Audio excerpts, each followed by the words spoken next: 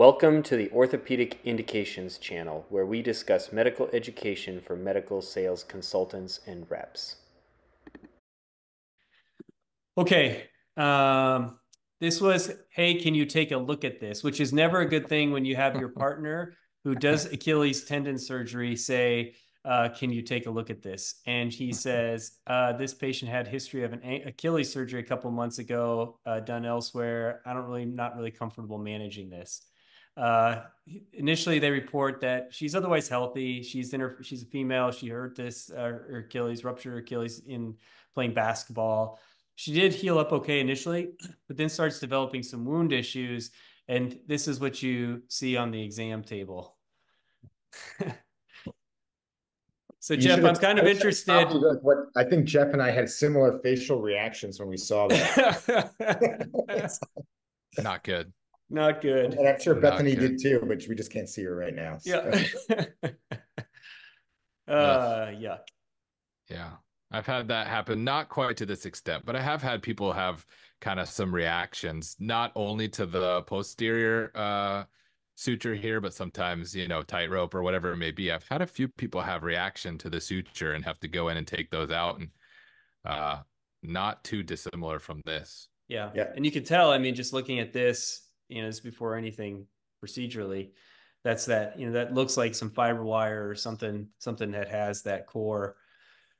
And so Yeah. certainly either, deep infection or deep infection now, but probably some reaction to some foreign material in this setting. So how are you managing this patient? You can maybe see where this is going to go, but. Yeah, you got to get all that out of there. Step one, open it up, clean it out, debride it. Questionable whether you do it all as primary or you just got to clean this out and take cultures and evaluate for underlying infection and, lab work and all that stuff first. But, you could, typically it depends on what the quality of the tendon looks like. So if the tendon has healed, but then there's non-viable suture and tendon around it, you might get away with just debriding this, but it kind of depends on, did you say it re-ruptured or what? Did you say anything about the quality of the tendon? I have not. I have a MRI here. Let's see if it'll play. It's a sagittal image here. Doesn't look awesome. No. Yeah, so I mean that's what we did. Jeff, I'd be interested. I know that you just did an episode on antibiotic management, and I think you were talking a little bit about vancomycin powder. Is that something you'd use? I mean, maybe it sounds like you're using that on a lot of different cases, but what are you doing in this case? Let's just say you're going to go in, do a debridement, take all the foreign material out, debride the tendon, and just try to get the skin to heal as first step one. What's the role of, how are you managing potential infection in that setting? Yeah, I mean deep cultures and identifying pathogens, but the vancomycin study that we did when I was in residency with Dr. Wukic was in non-infected cases. It was more of a preventative measure. So yes, I will use vancomycin in the infection setting. The article I was talking about was pretty much on all reconstruction cases, specifically in patients who have diabetes that are at high risk for infection. But yeah, I mean, I don't ever see a problem with putting vancomycin in there. Is it my only infection management? No, not necessarily. Not in an acutely infected case. There's role for oral or IV antibiotics in addition to the topical. I don't rely just on the topical vancomycin powder is what I'm saying in an acutely infected case. Jan, what do you think? Anything? No, I mean, like for this is, I mean, I use Vanc powder, Tilwer powder quite frequently. But this is something where I think you just need an aggressive debridement, and, and get control of the infection first. That's what I would worry about here. I do like an antibiotic bead pouch, probably. I'd stage this. This is probably at least 2 debridements for me. And then think about how I'm going to get it closed, whether it be a wound vac or I have really good soft tissue, plastic surgeons that I work with. So if they can, sometimes they can turn down a flap in this area, like a propeller flap to get it covered. Mm-hmm. Yeah. So we did a pretty aggressive debridement, like you said. put an incisional vac on, right away. I didn't put anything else, in the wound. I didn't try to repair anything with the tendon. Basically just cut out everything that I could that looked not healthy, and then just closed the skin primarily. It didn't look terribly infected. We took cultures. As I recall, they didn't really grow much.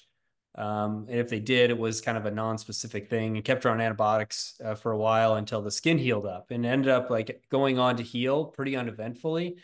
Surprisingly, I kept her immobilized. I think on these, I'll oftentimes immobilize them in a splint and plantar flexion, take all the tension off of them, give the soft tissues rest. And it's amazing, like once you get rid of all the foreign material, get the tendon adequately debrided, how you can actually get these to heal up okay, and then you come back to fight another day. I'm curious that those who said like an antibiotic bead pouch, I think Jan said that. Is that, Jan, can you comment on that? Is that something that you put just like the pouch in, let it sit for a couple of days and come back and take it out and then close it? Or is that how you're managing that situation? Yeah, so I'm making, with methylmethacrylate, so standard antibiotic cement mixed with high dose vancomycin if I don't have a bug. And if I think it's fungal, you can add amphotericin as well. And I'll leave that for 2 to 3 days while the cultures are brewing. And then, I tell patients I'll do this in 2 stages. I let them know that right away. And we do that a lot in trauma, right? Yep. Debride it once and then bring it back a second time, whether it be an open fracture or something like that. So I've kind of incorporated that into infections like this, because this is limb salvage. If they develop a bad infection here, they're diabetic or something, they can easily, potentially lose their foot. So yeah. Okay, so go ahead, Jeff. I do think it's interesting, like you said, that when I've seen cases like this, I'm expecting much more infection than is actually present, whether it be with tightrope or any kind of suture. And I've found that I just take the suture out and they heal up like very quickly. It's almost like 90% driven by the foreign body reaction, and then maybe there's a superimposed infection on top of it. But I'm always expecting far more infection than what I see when I get in there with these reactions. Yep. That's a good point. Okay, so especially with fiber wire, right? There's multiple case reports and case series that they have the granulomatosis or granuloma reaction to this. So, to the suture. So that's been well reported. So I think you're right. You got to get the suture out. I think that's the step number one. Yeah, for sure. So shockingly, she heals up, and she get her out of her cast, get her back in her boot, and eventually into some physical therapy. And I kind of say, all right, let's see how it goes. And kind of let her be, not with any real big plans for any sort of reconstruction. And then she shows up maybe 6 months later. She's feeling pain, and a little bit of pain, but mostly like weakness, inability to kind of get back to activities, very limited. I think it was 6 months after the index. And so I repeated her MRI. Here's her MRI. So now what? How are you managing this? I can play it again. Are you just saying, sorry, come back, go somewhere else? One-way ticket to Des Moines? No, you can keep it. It looks like just mostly thickened, scarred. My camera's blocking a little bit, but the thickened, scarred tendon, is that where her pain is, at the mid-substance? Or that? Yeah, it's in the mid-substance. She gets a little bit of pain in the heel too. I think, sometimes when they get a little stretched out or weak, they have a little bit of difficulty kind of with push off. Yeah. And so I repeated her labs. Her labs were all normal, white count, CRP, sed rate, all normal. Incision looks good. It's a little bit of a thick keloid, but otherwise looks fine without any, without any issues. So what are you telling her? She have any equinus? Is there tightness back there? If anything, she's loose. Okay. So yeah. that tells you. If anything, you she's loose. If she was tight, you could maybe consider a gastroc and maybe some debulking of the tendon. But if she's loose, that's not gonna reverse typically.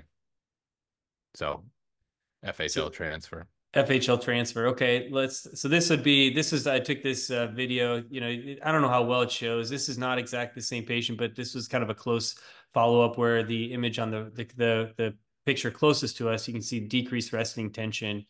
relative to the one in the foreground or the background.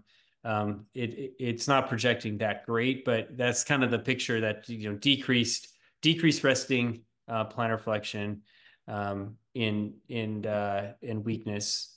So let's talk through the FHL transfer. So we talked about reconstructive options. I like the FHL transfer in this case because we're using vascularized tissue rather than bringing in, other like an allograft or anything else, and especially in the history of infection. So I like that option a lot in this patient. But Jeff and Jan, talk me through how you're doing your FHL transfer. Are you doing mostly a single incision, harvesting posterior medial ankle, tenodesis screw into the calp? Yeah, with a button. With a button. Drip. Jan? Yeah, kind of. Yeah, I'm doing it single incision, just to take this through, and just fixing it with the tenodesis screw. Bethany, how are you doing these? Are you doing these? You're going to the midfoot, or are you staying all posterior medial ankle, single incision? I do my debridement first, right? So if you don't need the length to weave it through the calc and back up to reconstruct the Achilles, then I'll take it from the posterior medial side. If you need that much length, then you go to the midfoot. Yeah. All right, so this is just kind of my schematics on my FHL. So, harvesting it as distal as possible to try to maximize my length. This one, it looks like I harvested short. The intent was to kind of like have it flipped up, but I try to plantar flex my foot while I'm passing my guide pin, because otherwise I've gotten, as I put the guide pin in by leaving the foot at neutral, when I go to put it in and I have the foot plantar flexed, I start to hit the calf, and it's hard to get, facilitate placement of the tenodesis screw. So I try to remember to do that same thing before I put the teno screw in. And then I put the guide pin in and try to avoid violating the plantar cortex. I don't know if you guys do the same thing, especially if you're using the endo button, right, Jeff? I imagine that it's super important not to violate the plantar cortex in that situation. Right. Otherwise, it'll pull back out. Any issues with heel pain? I like the idea of like the endo button, with a tenodesis screw. I always worry about heel pain in those cases. Any issues that you've seen? Not as long as you put it exactly where your guide wire is there. As long as it's anterior to the tuberosity, the weight-bearing surface, that tuberosity, as long as it's anterior to that, no problems. Yeah, that's a good point, I think, for all listening, to make sure that that's in the correct spot there. And then, fixing. I go all the way through. You go all the way through? I hate blind tunnels, and we've talked about this multiple times, because inevitably the tendon's too long, and then I already have my whip stitch in, and I gotta shorten it, and it's such a pain in the ass. So I do it all the way through, put the beef pin all the way through, pull the tension, and then put the tenodesis screw in. I think Bethany, I like the way that you've taught me, especially when we're talking about like post-tib transfers for drop foot, where you pull the guide pin through, pull it in, make sure you have enough length on your tunnel that you can get it as far in as you can, and then if you need to, you can shorten it then. But to your point, it is a pain in the butt once you've whip stitched it to have to go back and try to get that longer. And here it's probably okay if you need to, I guess, unless you're using an endo button like Jeff said, then you need to make sure that you don't violate the plantar cortex. Okay. Okay. So then tenodesis screw in. This is what it's going to look like from the other side. What do you think you guys usually see in terms of a typical tendon size? And then what are you doing for your, like say it's a 6 millimeter diameter? What are you reaming for with your reamer in that case? Are you going to ream line to line, or are you reaming over a little bit? I go over a little bit. Yeah. Jan, Bethany? Line to line, but I trim that so that muscle's usually really low lying. When you get it all the way down, it can get into the tunnel area, so I usually trim some of that muscle back. Yeah, I'm line to line for this, but I've had it bunch up before, so like sometimes I'm swearing and cussing a little bit at that point. Yep. Calf bone is soft, though. I mean, I think line to line is a little more forgiving, isn't it? Yeah. Yeah. Yeah. Okay. All right. And then, so we talked about that. Another alternative in this case, especially in a young patient with, if you have a lot of tendon that you have to remove, you can go into the midfoot, which is a huge can be a big pain in the butt. As we were looking at that case before, going down to the knot of Henry, harvesting it at that spot, it's a deeper dissection. So I use that sparingly, but you can go and do it that way. You can drill like a transverse tunnel through the calcaneus and pull it up that way, or you can kind of go at a right angle and pull it up. If you need more length, as I'm showing it kind of in this case here. And I think that's actually what I did in this case. I felt like I needed a little more length, younger patient, that I wanted a little bit more length for my tendon transfer. So talk to these guys about how to make that easier. Houston suture passer. I mean, how do you make making that turn easy? Because that turn is hard to get. That turn is hard to get. What I oftentimes will do is I will take a Vicryl and on a big needle, and once I get the tunnels drilled, then I can usually pass the Vicryl through that and pull it up that way through that area. But it is a pain for sure. And I've also done just straight transverse, and that obviously makes it easier as well. Yeah. I think the pull is better that way too, because then it's not as much varus pull. Yeah, I mean, but you want a little bit of that medial pull, right? I mean, you want that. They say that the Achilles is supposed to have a little bit more medial preferential kind of varus pull. So I don't know. Maybe it depends on what the foot posture is pre-op too. And then just showing some clinical examples of what that might look like. Here, this is just a straight, single incision harvest, showing that through the calc.